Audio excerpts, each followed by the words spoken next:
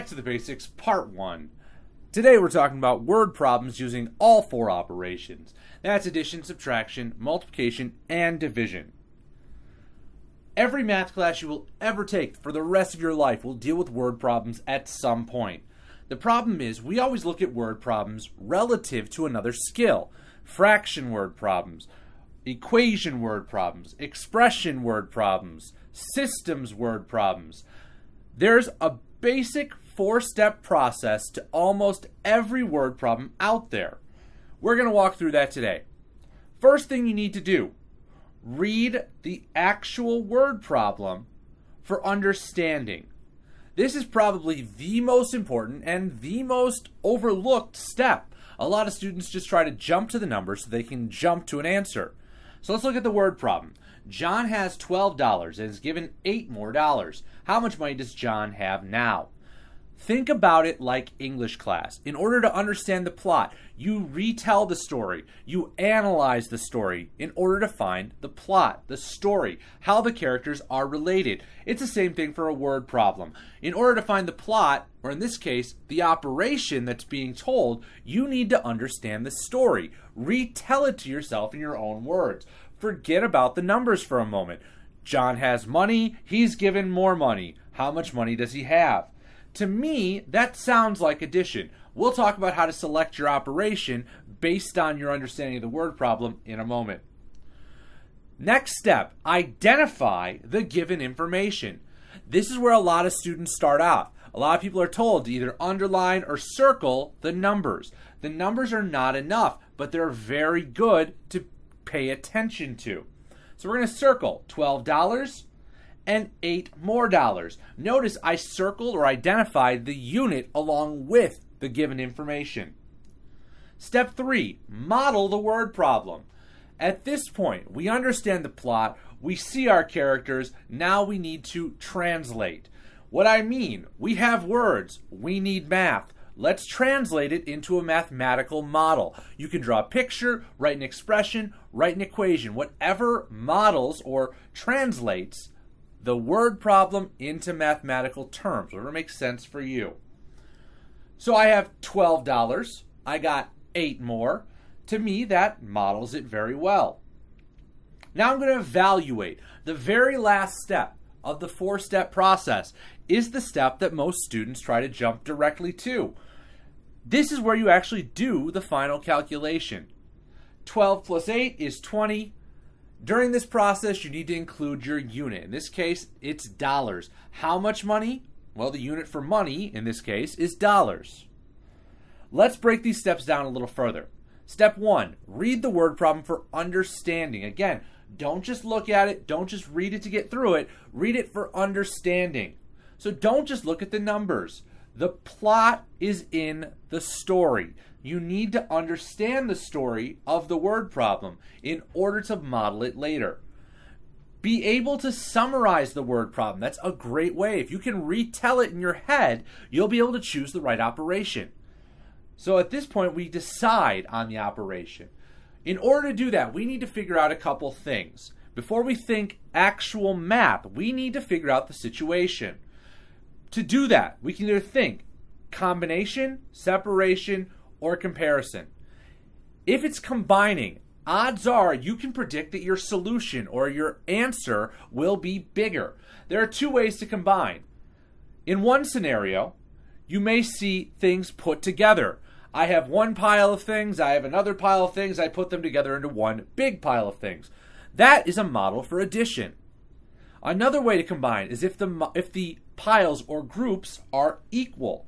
I take multiple groups and put them together, making a bigger group. That's multiplication. Again, our basic understanding of these operations that we discussed earlier this week will help us understand when we have to go from word problem to operation to calculation. The next model we could look at is separating.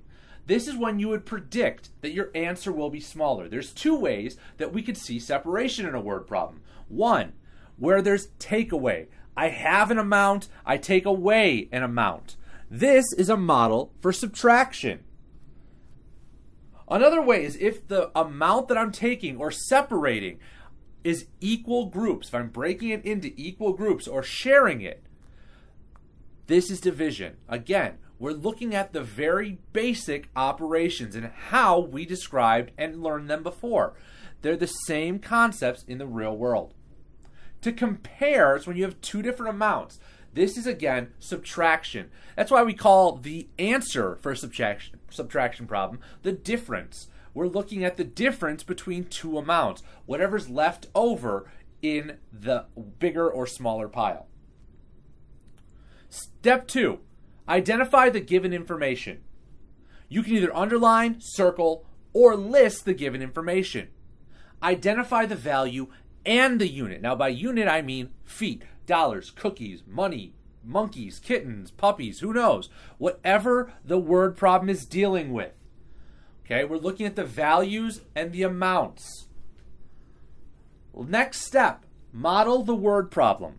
You're telling the story, either through pictures or expressions or equations. You are telling the story. So if you're a visual learner, draw a picture. Drawing a picture may not be appropriate for all word problems, but sometimes it's a good way to start. It may eventually lead you to an expression, a mathematical expression, or eventually an equation, which we'll look at later in the semester. Evaluate or solve for the answer. Always, after you calculate, include a unit. Think again back to English class. You answer incomplete sentences. How much money did John have? John had $5. 5 is not enough. I always use the example of if you worked on a construction site. If your boss told you to go cut a 2x4, go cut it to 5. Well, is that 5 inches, 5 feet, 5 miles, 5 centimeters? You have to have a unit when you're dealing with real-world situations. Find the unit in either the question or the given information. It will almost always be in the question, but the given information is a good place to look if you're unsure. And last but not least, always circle your answer when you're done evaluating. Let's try this a couple times. So we start by reading for understanding. You want to be able to retell the story and summarize. Jane went to the store 9 times last month. She buys 7 t-shirts each time she goes to the store. How many t-shirts did Jane buy last month? Well, again, don't even think about the numbers right now. Jane goes to the store a certain number of times each month. Each time she goes, she buys a set of t-shirts. Well, to me, sets of or groups of, that sounds like multiplication. I can predict that my final answer is going to be bigger or greater than my given information. That to me sounds like multiplication again. So I've read, I've understood, I've found the plot, I found the operation. Next, I need to identify the given information. So in this case, I'm going to underline it. 9 times per month, 7 t-shirts each time. So to me, that's 9 sets of 7. I identified the given information. Now let's model it. Again, I've said it's multiplication based on what I understood of the word problem. I see 9 sets of 7 when I identified my given information, so I might write an expression, 9 times 7. Maybe you're a visual learner and you need to draw out a picture, so I draw out my 9 sets or 9 groups, and I have 7 in each of those 9 groups. So you can go through, and in the final step, you would either count or multiply. So let's evaluate our final answer. I get 63 shirts. 9 times 7 is 63, or I could count out 63 dots in my picture that I drew. Always include a unit in the final answer. So I have 63 t-shirts. How do I know the unit is t-shirts? Well, if I look, I have 9 times per month or 7 t-shirts. One of those is probably my unit. Look at the question. How many t-shirts did Jane buy last month? She bought 63 t-shirts. The unit always can be found in the question. So I evaluated, I circled my final answer, and I'm done. Next problem. Read the problem for understanding. The school is planning a field trip to the zoo. 12 full classrooms are going, which is 305 students altogether. If there are 61 seats on each bus, how many total buses do they need to take the trip? All right, retell the story. I have some classrooms. There's a total number of students given to me. I have to take those total number of students and separate them amongst groups of 61. Each group of 61 is a bus. Well, if I'm taking a big group and I'm separating amongst smaller groups, to me that sounds like division. I can predict my final answer is going to be smaller, which means it's separation. Since they're equal groups, that sounds like division. Again, I understood it, I discussed it, I found the plot, so now I understand my operation. It's going to be division. Let's identify the given information. I'm going to list it out. I see 12 classrooms, I see 305 students, I see 61 seats per bus. Now, look at the given information. I've already determined that it sounds like division. I'm taking a group of students and breaking them into 61 seats, or groups of 61 seats. When I read the word problem, when I understood the word problem, it didn't sound like the 12 classrooms even took part in it. So that might be a distractor. Even though it's a given piece of information, it may not be part of our calculation in this case. So I identified my given information. Now I'm going to model. Now, I don't want to draw 305 little circles or dots or students or whatever. So I may just write out an expression. I said it's division, so I took my big group. I broke it into my groups of 61, and then I'm going to evaluate. 305 divided by 61 gives me 5 buses. Again, I get my unit from the question. How many total buses do they need? 5 buses.